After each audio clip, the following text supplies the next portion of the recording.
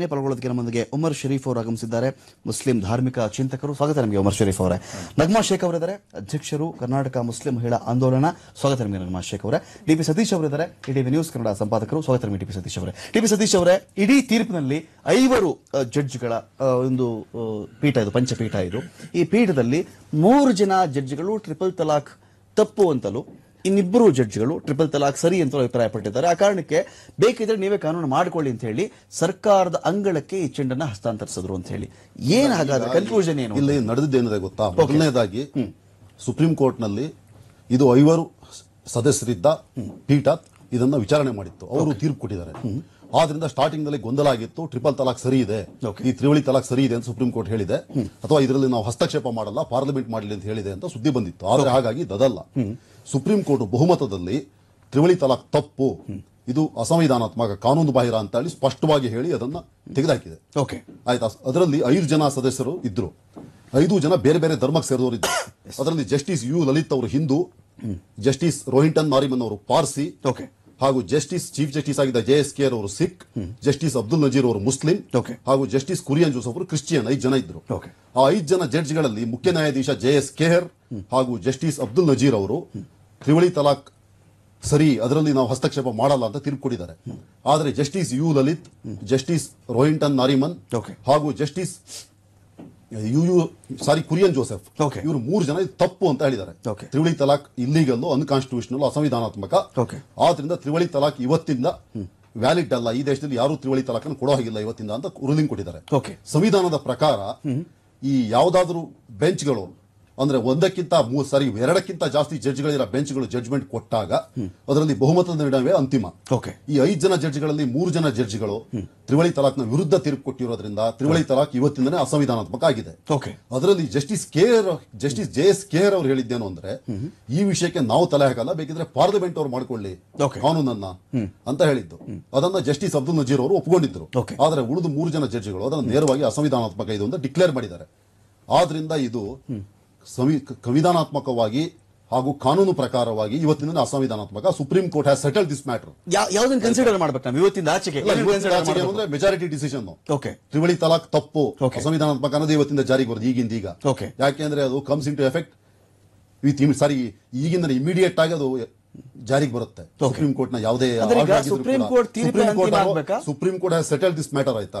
ಈ supreme court has settled this matter. ಅಂದ್ರೆ majority decision ಅಲ್ಲಿ 3 ಜನ ಇದು ತಪ್ಪು ಅಂತ ಹೇಳಿರೋದ್ರಿಂದ, 2 ಸರಿ ಅಂತ ಹೇಳಿರೋದ್ರಿಂದ 3 ಜನ ಹೇಳಿದ್ದೆ ಕರೆಕ್ಟ್. ಎಲೆಕ್ಷನ್ ಕಮಿಷನ್ ಅಥವಾ ಸುಪ್ರೀಂ ಕೋರ್ಟ್ ನಲ್ಲಿ ಎಲ್ಲರೂ ಸಮಾನರಾಗಿರೋದ್ರಿಂದ ಮೆಜಾರಿಟಿ ಡಿಸಿಷನ್ ಕರೆಕ್ಟ್. ಆದ್ರಿಂದ ತಪ್ಪು ಅಂತ ಆಗಿದೆ. ಈಗ ಪಾರ್ಲಿಮೆಂಟ್ ಅವರು ಬೇಕಿದ್ರೆ ಜಡ್ಜ್ಮೆಂಟ್ ಬಂದಿರೋದ್ರಿಂದ ಇದಕ್ಕಾಗಿ ಒಂದು ಆಕ್ಟ್ ಅನ್ನ ಪಾಸ್ ಮಾಡಿ ಸುಪ್ರೀಂ ಕೋರ್ಟ್ ಜಡ್ಜ್ಮೆಂಟ್ ಅನ್ನ ಎಂಡೋರ್ಸ್ ಮಾಡಬಹುದು.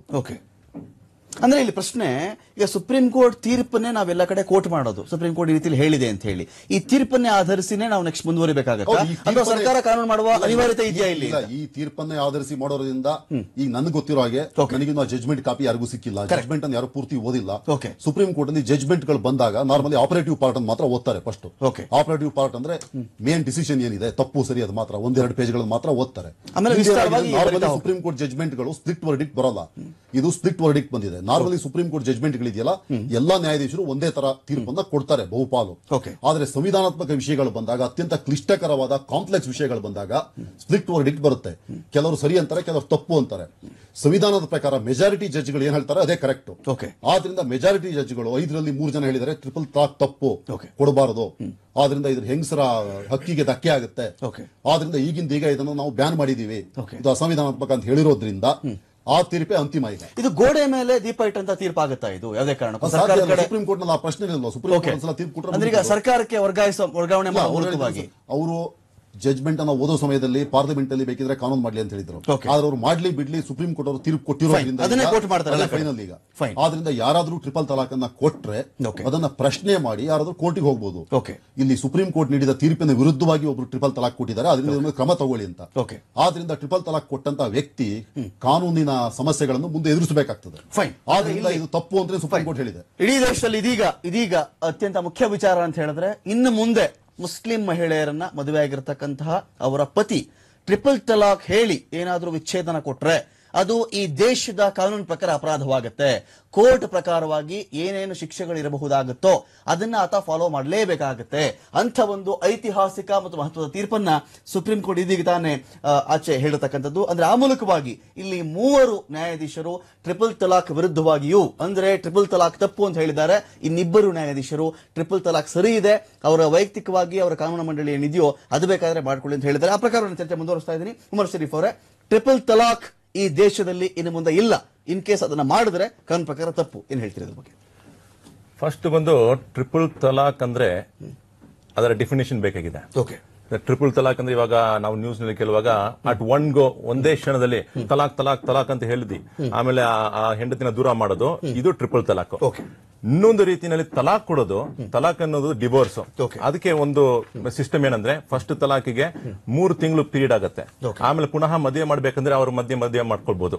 ಇನ್ನೊಂದು ಬಾರಿ ಮದುವೆ ಮಾಡ್ಮೇಲೆ ಆಮೇಲೆ ಪುನಃ ತಲಾಕ್ ಕೊಟ್ಟರು ತಲಾಕ್ ಆಗುತ್ತೆ. So does this come under triple ತಲಾಕ್? ಇದು ಒಂದು ಡೆಫಿನೇಷನ್ ನಮ್ಗೆ ಬೇಕಿದೆ. ಒಂದು ವಿಷಯ. ಎರಡನೇ ವಿಷಯ, ಈಗ ಸೋಫಾರ್ ನಮಗೆ ಸುಪ್ರೀಂ ಕೋರ್ಟ್ ನ ಬಿಗಿನಿಂಗ್ ಅಲ್ಲಿ, ಈಗ ಆರಂಭದಲ್ಲಿ ಏನ್ ತೀರ್ಪು ಕೊಟ್ಟಿದ್ದು ಅದ್ರ ಮೇಲೆ ಚರ್ಚೆ ಮಾಡ್ತಾ ಇದ್ದೀವಿ. ಸವಿವರವಾಗಿ ಕಾಪಿ ಲಭ್ಯವಾಗುತ್ತೆ, ಸ್ವಲ್ಪ ಟೈಮ್ ತೆಗೆದುಕೊಳ್ಳುತ್ತದೆ. ಆರಂಭದ ವರ್ಡಿಕ್ಟ್ ಇಷ್ಟನೇ, ಟ್ರಿಪಲ್ ತಲಾಕ್ ತಪ್ಪು. ಟ್ರಿಪಲ್ ತಲಾಕ್ ತಪ್ಪು ಅಂತ ಹೇಳಿದ್ರೆ ಅದೇ ಹೇಳಕ್ ಬರ್ತದೆ. ಇವಾಗ ಏನಂದ್ರೆ ಅಟ್ ಒನ್ ಗೋ, ಒಂದೇ ಕ್ಷಣದಲ್ಲಿ ಕೊಡೋದು ತಪ್ಪಂತ ಹೇಳಿದ್ರೆ ಮುಸ್ಲಿಂ ಸಮಾಜದಲ್ಲಿನೇ ಎಷ್ಟೋ ಜನರು ಅದು ತಪ್ಪಂತಾನೆ ಒಪ್ಕೊಳ್ತಾ ಇದಾರೆ. ಯಾಕಂದ್ರೆ ಮುಸ್ಲಿಂ ಸಮಾಜದಲ್ಲಿ ಇದರ ಬಗ್ಗೆ ಭಿನ್ನಾಭಿಪ್ರಾಯ ಇದೆ. ಕೆಲವರು ಹೇಳ್ತಾರೆ ಟ್ರಿಪಲ್ ತಲಾಕ್ ಒಪ್ಕೊಳ್ಳೋಕೆ ಆಗೋದಿಲ್ಲ ಅಂತ, ಕೆಲವರು ಹೇಳ್ತಾರೆ ಇದು ಒಪ್ಕೊಳ್ಳಕ್ ಆಗದಂತ. ಸೊ ಹಾಗಾಗಿ ಮುಸ್ಲಿಂ ಸಮಾಜದಿಗೆ ವರ್ಡಿಗೆ ಬಂದು it is mixed understanding. They will take it at the end of the day. ಕೊನೆಗೆ ಏನಂದ್ರೆ ಸುಪ್ರೀಂ ಕೋರ್ಟ್ ಏನೇ ತೀರ್ಪು ಕೊಟ್ಟರು ಸ್ವಾಗತ ಮಾಡ್ತೀರಾ, ವಿರೋಧಿಸ್ತೀರಾ? ಇದನ್ನ ಗೌರವಿಸಬೇಕಾಗಿದೆ. ಸ್ವಾಗತ ಮಾಡೋದು, ವಿರೋಧ ಮಾಡೋದು ಅದು ಬೇರೆ ವಿಷಯ. ಸುಪ್ರೀಂ ಕೋರ್ಟ್ ಏನೇ ತೀರ್ಮಾನ ತಗೊಂಡ್ರು ನಾವು ಗೌರವಿಸಬೇಕಾಗಿದೆ. ಅದೇನಾದ್ರು ಎಷ್ಟೋ ವಿಷಯದಲ್ಲಿ ಧರ್ಮಕ್ಕೆ ವಿರುದ್ಧವಾಗಿ ಇದ್ರೂ ಕೂಡ ನಾವು ಈ ಸಂವಿಧಾನದ ಕೆಳಗೆ ಪ್ರಜಾಪ್ರಭುತ್ವದ ನೆಲದ ಕಾನೂನು ಪ್ರಕಾರ ನಾವು ಅದನ್ನು ಗೌರವಿಸಬೇಕಿದೆ. ಫೈನ್. ನಗ್ಮಾ ಶೇಖ್ ಅವರೇ, ಶೈರಾ ಬಾನು 35 ವರ್ಷ, ಅಫ್ರೀನ್ ರೆಹಮಾನ್, ಗುಲ್ಶನ್ ಪರ್ವೀನ್, ಇಶ್ರತ್ ಜಹಾನ್, ಅತಿಯಾ ಸಬ್ರಿ, ಇಷ್ಟೂ ಜನ ಟ್ರಿಪಲ್ ತಲಾಕ್ ವಿರುದ್ಧವಾಗಿ ಮಾತನಾಡಿದಂಥವ್ರು, ಅರ್ಜಿಯನ್ನ ಹಾಕೊಂಡಂಥವ್ರು. ನಮಗೆ ಟ್ರಿಪಲ್ ತಲಾಕ್ ಬೇಕಾಗಿಲ್ಲ ಸ್ವಾಮಿ, ಅನ್ಯಾಯಕ್ಕೊಳಗಾಗಿದೆ ನಮ್ಮ ಮಹಿಳೆಯರು, ಮುಸ್ಲಿಂ ಮಹಿಳೆಯರಿಗೆ ಇದರಿಂದ ಅನ್ಯಾಯವಾಗ್ತಿದೆ, ಸರಿಪಡಿಸಿ ಅಂತ ಅರ್ಜಿ ಹಾಕೊಂಡಿದ್ರು. ಆ ಪ್ರಕಾರವಾಗಿ 5 ನ್ಯಾಯಾಧೀಶರ ಒಂದು ಬೆಂಚ್ ಡಿಸೈಡ್ ಮಾಡುತ್ತೆ ಇವತ್ತು. ಅದರಲ್ಲಿ 3 ಟ್ರಿಪಲ್ ತಲಾಕ್ ತಪ್ಪು ಅಂತ, 2 ಟ್ರಿಪಲ್ ತಲಾಕ್ ಸರಿ ಅಂತ. ಒಟ್ಟಾರೆ ಸಾರಾಂಶ ಏನು? 3ನೇ 2 ಬಹುಮತದೊಂದಿಗೆ ಟ್ರಿಪಲ್ ತಲಾಕ್ ಅಸಂವಿಧಾನಿಕ, ಅನ್ಕಾನ್ಸ್ಟಿಟ್ಯೂಷನಲ್ ಅಂತ ಹೇಳಿ ಒಂದು ತೀರ್ಪು ಬರುತ್ತೆ. ಏನ್ ಹೇಳ್ತೀರಿ ಇದ್ರ ಬಗ್ಗೆ ಅಂತ? ಟ್ರಿಪಲ್ ತಲಾಕ್ ವಿರುದ್ಧ ನಾವು ಹೋರಾಟ ಮಾಡಿದ್ವಿ ಫಸ್ಟ್. ಇದು ಭಾರತೀಯ ಮುಸ್ಲಿಂ ಮಹಿಳಾ ಆಂದೋಲನ ತರಫೇಲಿಂದ 2008 ಬಟ್ ನಮಗೂ ಇದೇ ಇತ್ತ. ನಮ್ ಕುರಾನ್ಯಾಗ ಟ್ರಿಪಲ್ ತಲಾಕ್ ಹಂಗಿಲ್ಲ. ನಾವು ಕುರಾನ್ಗೆ ಫಾಲೋ ಮಾಡ್ತೀವಿ, ಕುರಾನ್ ಶರಿಯತ್ಗೆ ನಾವು ಫಾಲೋ ಮಾಡ್ತೀವಿ. ಇದು ಟ್ರಿಪಲ್ ತಲಾಕ್ ಇದು ಗಂಡ್ಮಕ್ಳು ಏನ್ ಮಾಡ್ಬಿಟ್ಟಾರ, ತಮ್ಮ ಫೆಸಿಲಿಟಿಗೆ ಆನ್ ದ ಸ್ಪಾಟ್ ಏನ್ ಉಪ್ಪು ಜಾಸ್ತಿ ಆದ್ರ ತಲಾಕ್ ಅಂದ್ಬಿಡೋದು, ಒಂದ್ ಸ್ವಲ್ಪ ಕುದ್ಲ ಬಂದ್ರ ತಲಾಕ್ ಅಂದ್ಬಿಡೋದು. ಈಗ ಅಫ್ರೀನ್ ನೋಡಿ, ಸೈರಾಬಾನು 16 ಇಯರ್ಸ್ ಮ್ಯಾರೇಜ್ ಆದ್ಮೇಲೆ ಅವ್ರಿಗೆ ತಲಾಕ್ ಕೊಟ್ರ. ಅಫ್ರೀನ್ ಅವ್ರಿಗೆ ಸೌದಿಲಿಂದ ಅವ್ರ ತಲಾಕ್ ಫೋನ್ಯಾಗ ಕೊಟ್ಬಿಟ್ರು. ಇದು ಎಲ್ಲ ತಪ್ಪು. ಇದು ಕುರಾನ್ಯಾಗ ಎಲ್ಲಿ ಇಲ್ಲ. ಹಿಂಗ್ ಆನ್ ದ ಸ್ಪಾಟ್ ನೀವು ತಲಾಕ್ ಕೊಡ್ಬೇಕಂತ ಎಲ್ಲಿನೂ ಇಲ್ಲ. ಕುರಾನ್ಯಾಗೂ ಇಲ್ಲ, ನಮ್ ಶರಿಯತ್ನಾಗೂ ಇಲ್ಲ. ಈಗ ನಮ್ ಸುಪ್ರೀಂ ಕೋರ್ಟ್ಗೆ ಇದಕ್ಕ ನಾವು ವೆಲ್ಕಮ್ ಮಾಡ್ತೀವಿ ಅವ್ರಿಗೆ ಇದಕ್ಕ. ಬಟ್ ಈಗೂನು ನಾ ನಿಮ್ ಚಾನೆಲ್ ಮಾಧ್ಯಮ ತರಫಲ್ಲಿ ನಮ್ಮ ಉಲಮಾಯಿ ಅಕ್ರಾಮ್ಗೆ ನಾ ರಿಕ್ವೆಸ್ಟ್ ಮಾಡ್ತೀನಿ, ಈಗ ಮುಂದೆ ಏನಾರ ಹಿಂಗ್ ಆದ್ರ ನೀವು ಪ್ಲೀಸ್ ಇದ್ರಾಗ ಒಂದ್ ಸ್ವಲ್ಪ ತಲೆ ಕೊಟ್ಟೆ ನೋಡಿ. ಈಗ ನಮ್ ಧರ್ಮದಾಗ ಇದು ಏನೇನ್ ಆಗಾಕತ್ತೈತಿ. ಯಾಕಂದ್ರ ಇದು ಒಂದು ನಮ್ ಇಸ್ಲಾಂ ಧರ್ಮದ ಒಂದು ಇದು. ಇದ್ರಾಗ ಬ್ಯಾರೆ ಅವ್ರ ಇಂಟರ್ಫಿಯರ್ ಆಗಾಕತ್ತಾರ. ಅದ್ರಾಗ ಇದರ ಬಗ್ಗೆ ಏನೂ ನಾಲೆಜ್ ಇಲ್ಲ. ಇದಕ್ಕ ಪೊಲಿಟಿಕಲ್ ಇಶ್ಯೂ ಮಾಡ್ಬಿಟ್ರೆ ಇದಕ್ಕ. ಇದು ನಮ್ ಹೋರಾಟ ಏನ, ನಮ್ಗ ನ್ಯಾಯ ಸಿಗ್ಬೇಕ. ಆನ್ ದ ಸ್ಪಾಟ್ ತಲಾಕ್ ಬೇಡ, ಇಷ್ಟ ನಮ್ದ ಹೋರಾಟ. ಕುರಾನ್ನಾಗ ಏನಿದೆ ತಲಾಕ್ ಕೊಡುವುದರ ಬಗ್ಗೆ ನಿಮ್ಗೆ ಅಭ್ಯಂತರ ಇಲ್ಲ. ಆದ್ರೆ ಉಪ್ಪು ಕಮ್ಮಿ ಆಯ್ತು, ಜಾಸ್ತಿ ಆಯ್ತು, ಊಟದಲ್ಲಿ ಕೂದಲು ಸಿಕ್ತು, ಏನೋ ಸಿಟ್ ಮಾಡ್ಕೊಂಡಿದ್ದೆ ನಾನು, ಒಂದೇ ಕ್ಷಣಕ್ಕೆ ತಲಾಕ್ ಹೇಳಿ ವಿಚ್ಛೇದನ ಮಾಡಬಾರ್ದ, ತಪ್ಪು ಅಂತ ಹೇಳಿ ಪರಾಮರ್ಶೆಗೆ ಒಳಪಡಿಸಬೇಕು ಅಂತ ಹೇಳಿ. ಅಂದ್ರೆ ನೀವ್ ಹೇಳ್ತಿರೋದೇನು, ನಿಮ್ಮ ಕಾನೂನು, ವೈಯಕ್ತಿಕ ಕಾನೂನಲ್ಲಿ ಗೊತ್ತಿರೋರು ಗೊತ್ತಿಲ್ದವ್ರು ಎಲ್ಲ ಎಂಟ್ರಿ ಆಗಿ ಇದನ್ನ ಒಂದ್ ರೀತಿಯಲ್ಲಿ ರಾಡಿ ಮಾಡಿಟ್ಬಿಟ್ಟಿದ್ದಾರೆ ಇಡೀ ವಿಚಾರವನ್ನ. ಅವ್ರವ್ರ ರಾಜಕೀಯಕ್ಕೆ ಹೇಗೆ ಬೇಕೋ ಬಳಸ್ಕೊಳ್ತಾ ಇದ್ರಿ ಅಂತ ಮಾತಾಡ್ತಾ ಇದ್ದೀರಿ.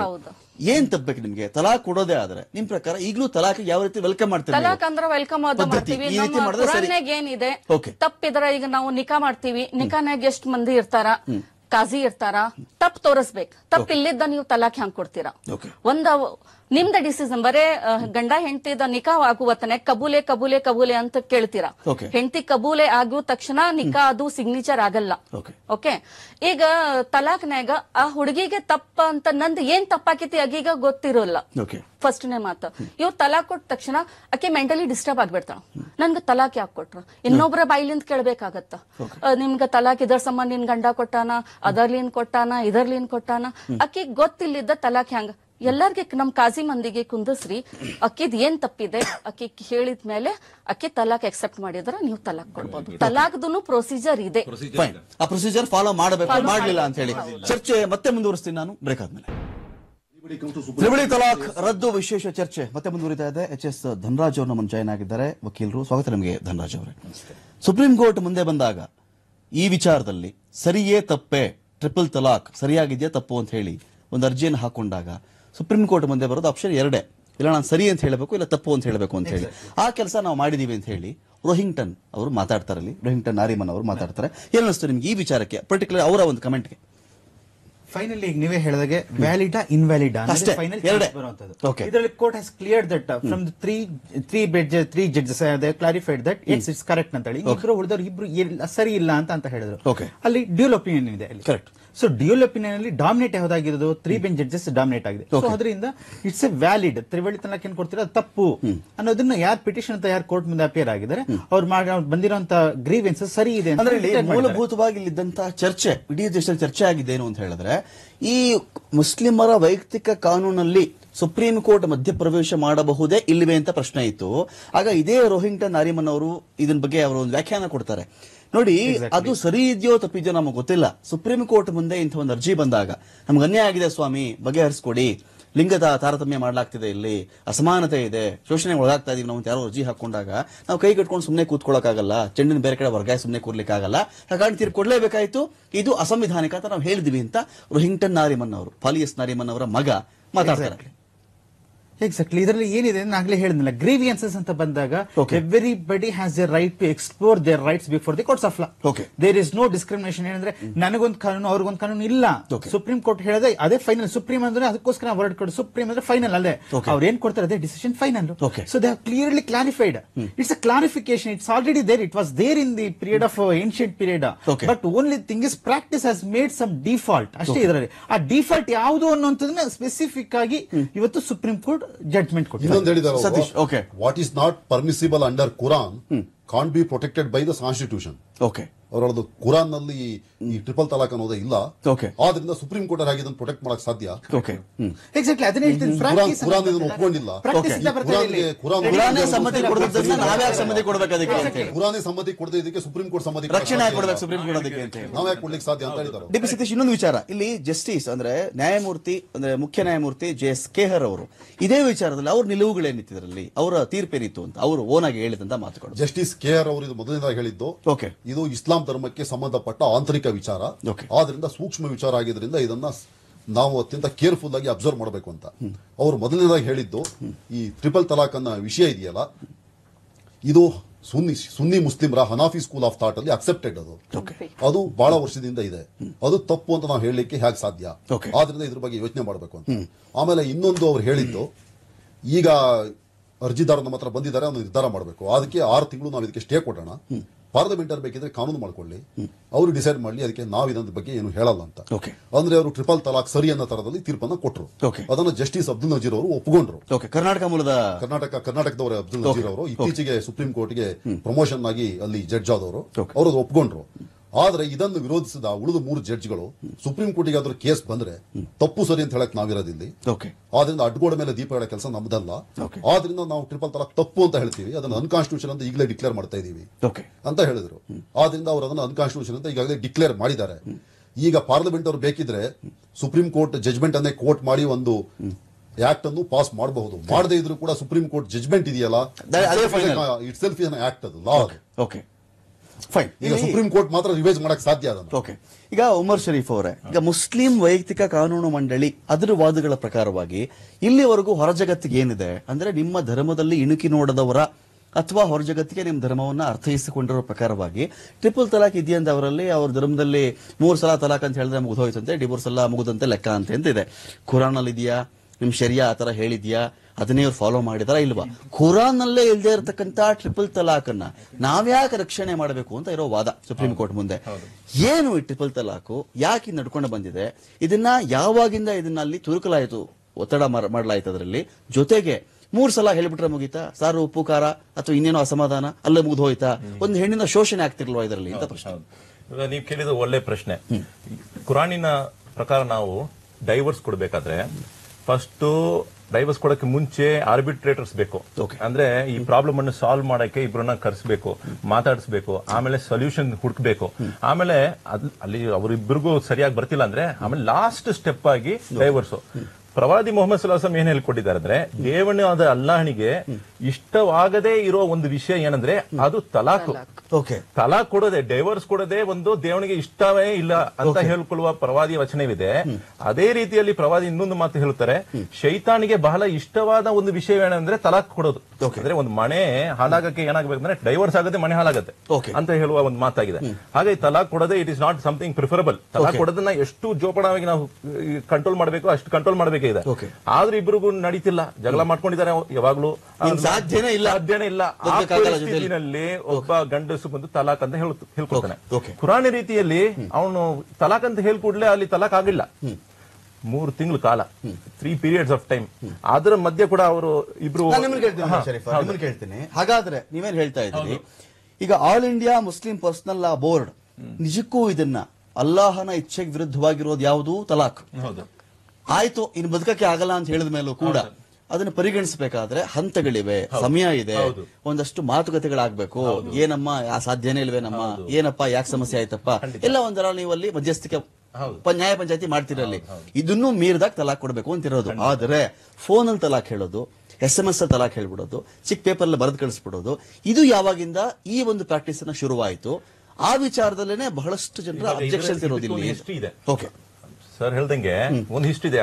ಹನಫಿ ಸ್ಕೂಲ್ ಆಫ್ ಥಾಟ್ ನಲ್ಲಿ ಇದು ಮತ್ತೆ ಬರೀ ಹನಫಿ ಅಂತಿಲ್ಲ, ಹನಫಿ, Shafi, ಹಂಬಲಿ, Maliki 4 schools of thought ನಲ್ಲಿ ಇದನ್ನು ಒಪ್ಕೊಳ್ತಾರೆ.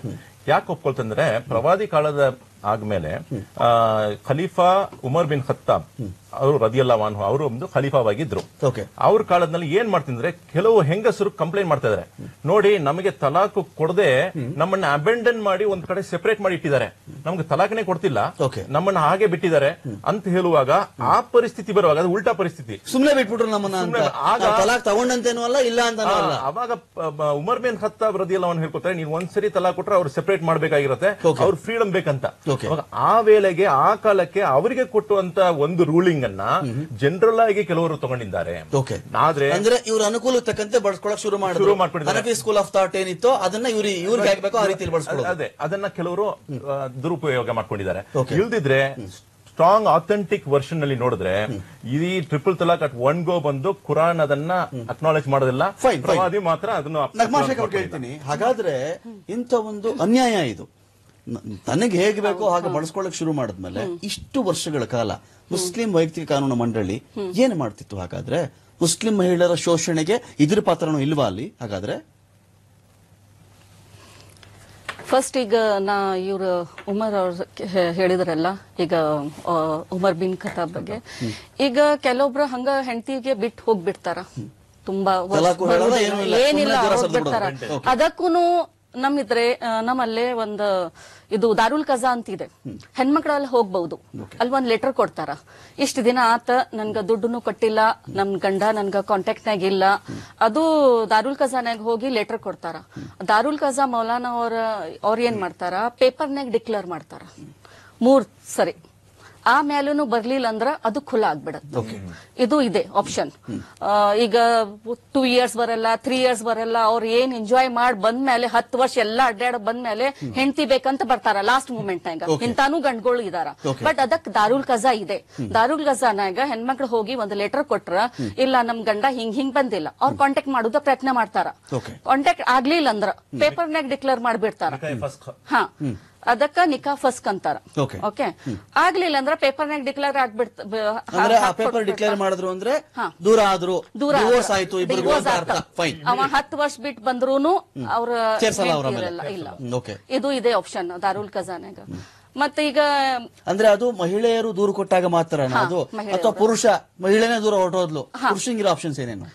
ಇದಕ್ಕ ಪುರುಷಕ್ಕ ನಾವು ಸೇಮ್ ಓಕೆ ಅವ್ರು ತಲಾಕ್ ಹೇಳ್ಬಿಟ್ಟು ಅವ್ರು ತಲಾಕ್ ತಲಾಕ್ ತಲಾಕ್ ಇದಕ್ ನಾವು ಒಂದ ಸರಿ ತಲಾಕ್ ಅನ್ನೋದಕ್ಕೆ ನಾವು ವಿರೋಧ ಅದೀವಿ.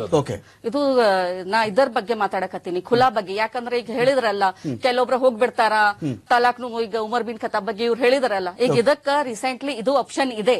ದಾರುಲ್ ಖಜಾನಾಗ್ ಹೋಗಿ ಹೆಣ್ಮಕ್ಳ ಲೆಟರ್ ಕೊಟ್ಟ ಮೇಲೆ ಮೌಲಾನಾ ಅವ್ರಿಗೆ ಕಾಂಟ್ಯಾಕ್ಟ್ ಮಾಡಿ ನನ್ ಗಂಡ ಇಷ್ಟ ದಿನ ಆತ್ ಬಂದಿಲ್ಲ, ಹುಡುಗರ್ಗೆ ಇದು ಕೇಳಿಲ್ಲ, ನನ್ ಕೇಳಿಲ್ಲ, ಏನ್ ಮಾಡ್ಬೇಕು, ಫೋನ್ ಇಲ್ಲ ಏನಿಲ್ಲ ಅಂದ ತಕ್ಷಣ ನಮ್ ಮೌಲಾನಾ ಅವ್ರ ಮಂದಿ ಪೇಪರ್ನಾಗ ಡಿಕ್ಲೇರ್ ಮಾಡ್ಬಿಡ್ತಾರ.